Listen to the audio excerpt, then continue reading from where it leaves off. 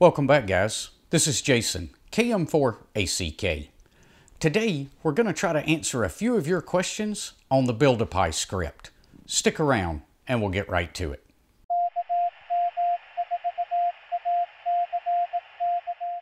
Real quick before we get started, I've got to give a shout out to these ladies and gentlemen. They are my latest patrons over on Patreon.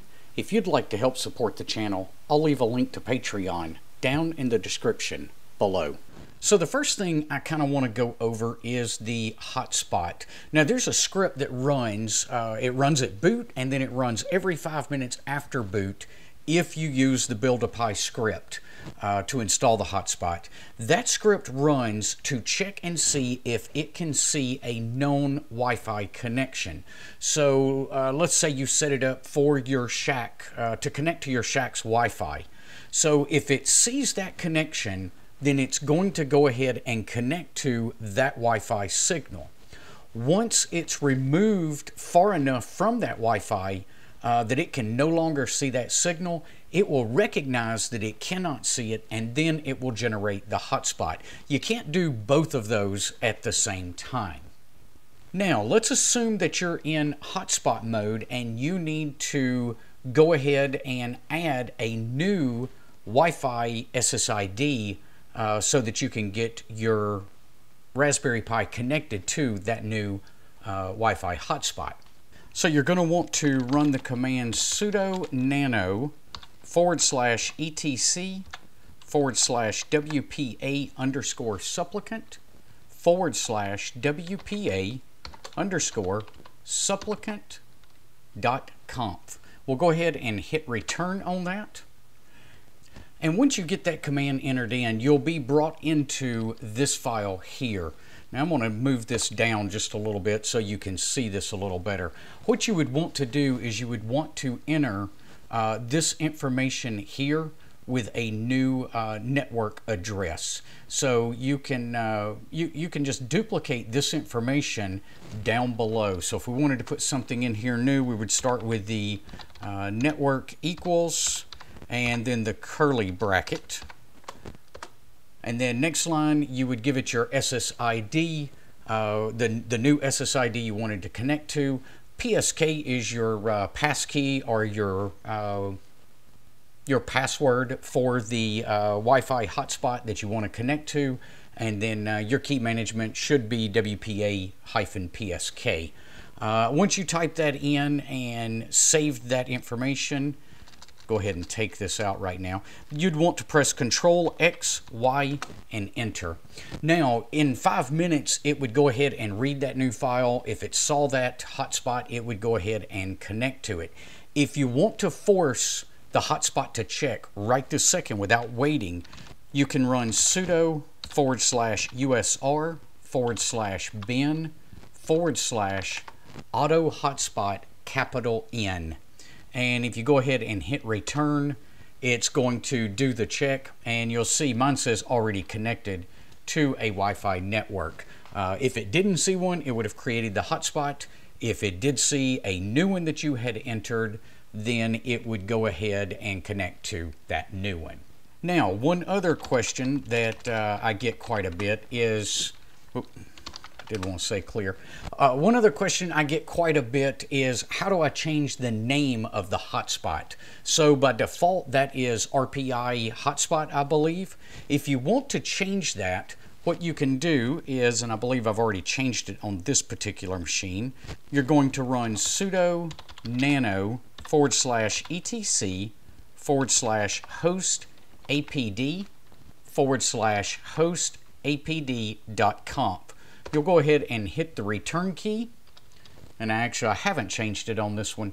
But here's the SSID that it broadcasts out, so RPI hotspot. So you can change that to be whatever you want to. If you need to change the password for your hotspot, this is where you would do that. That is the passphrase that you see right here. There's my current passphrase to connect is KM4ACK1234. So that's a little bit more information on the hotspot. Now, the next thing I wanted to talk about was the guys that are running the Ikon 7000 series rigs. I have not been able to give you guys a lot of help on that simply because I don't own one of those rigs.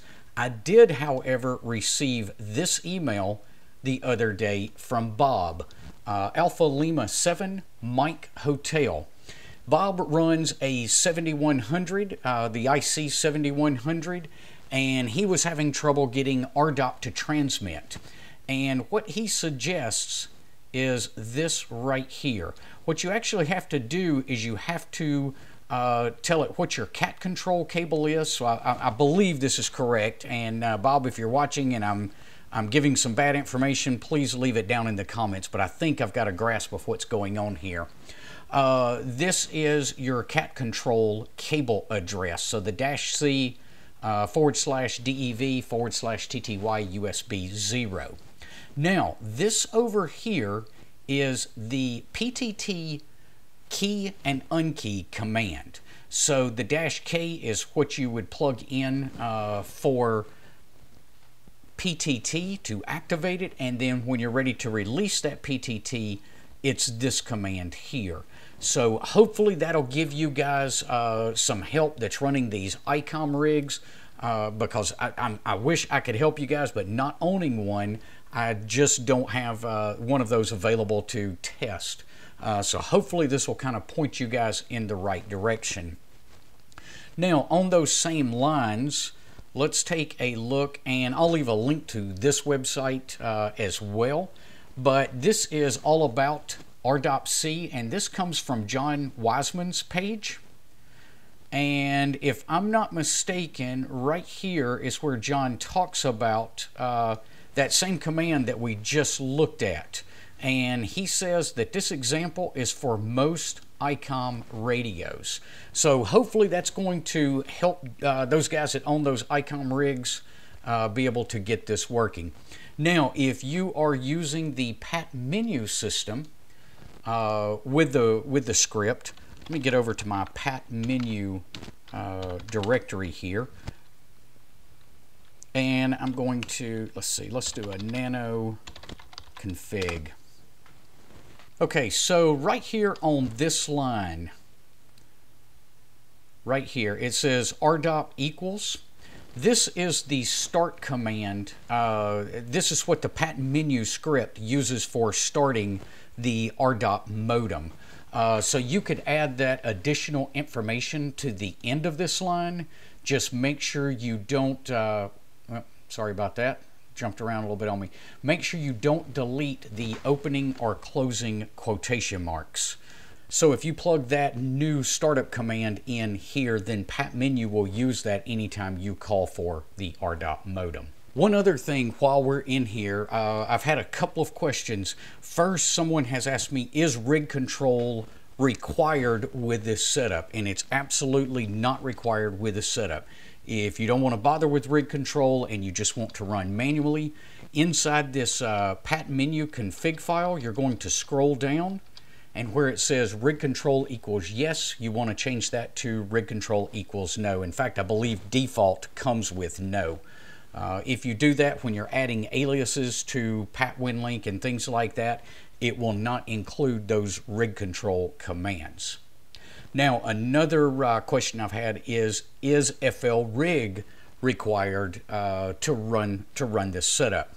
And let me tell you a little bit about why I chose that. FL Rig, if we get it working and configured and we decide to change radios, it'll make it quite a bit quicker.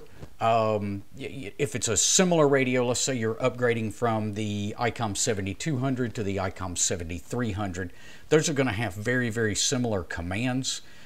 So going over and changing those in FL Rig might be the only thing you have to do to get that working. Now, if you're going from, say a 857D over to the Ikon, it's going to be a bit more work than that. But if you don't want to use FL Rig at all, I do give an example inside of the config file of how you can go straight from rig control or the hamlib side of things straight to the radio and bypass the FL Rig. So that is this statement here, where you see rig control -M122. That's the model number for the 857, and I've kind of covered how to set this up in some of my other videos, so go back to those, especially the 3-part series on building a Raspberry Pi from scratch and doing that manually. If you wanted to use that, you would need to take off this # right here, so that would uncomment. Sorry about that, guys. I got it. That's kind of weird. There we go. You would take off the # at the very beginning of that line, and then you would want to comment out this line here. This is the line here that says pass those rig control commands through FLRig.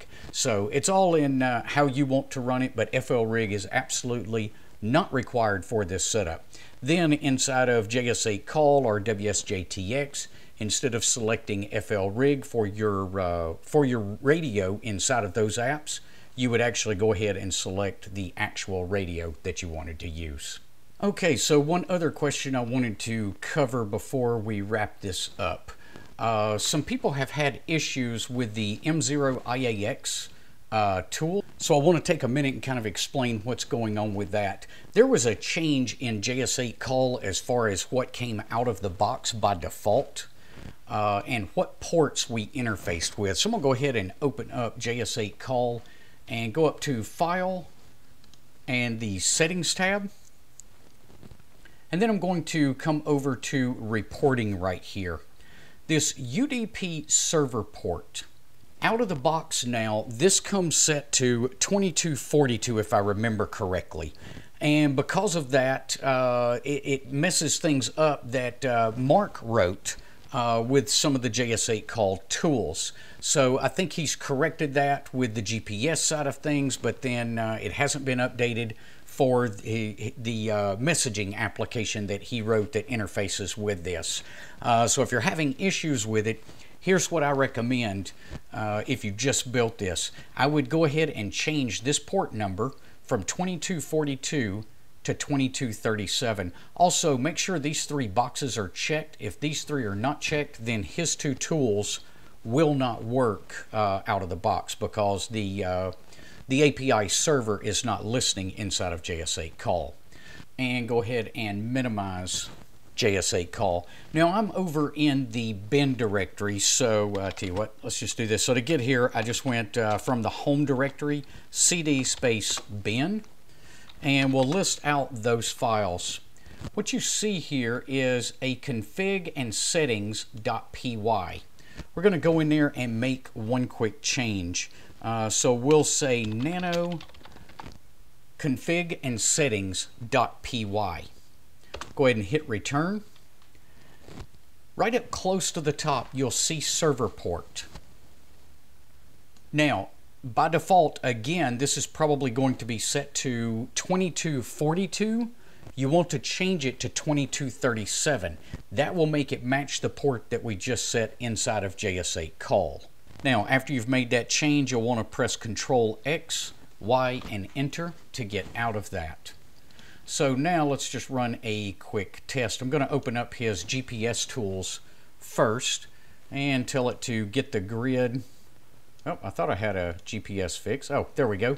All right, and after it has acquired the information from the GPS, I'm going to say send that information over to JS8 call. Now, I really don't want it to transmit right now, so sending it over will update it, but won't transmit out anything over the air. And you can see right here, right up at the top, we have updated our GPS location. So let's go run one more test here and make sure everything is working. I'm going to close out of that, and this time I am going to open up JS8 call Messenger. And we're just going to verify that this works. So we'll give it a quick email address, so me@me.com, and the message will just be test. And again, I'm not going to transmit this out. I'm just going to say set the text in JS8.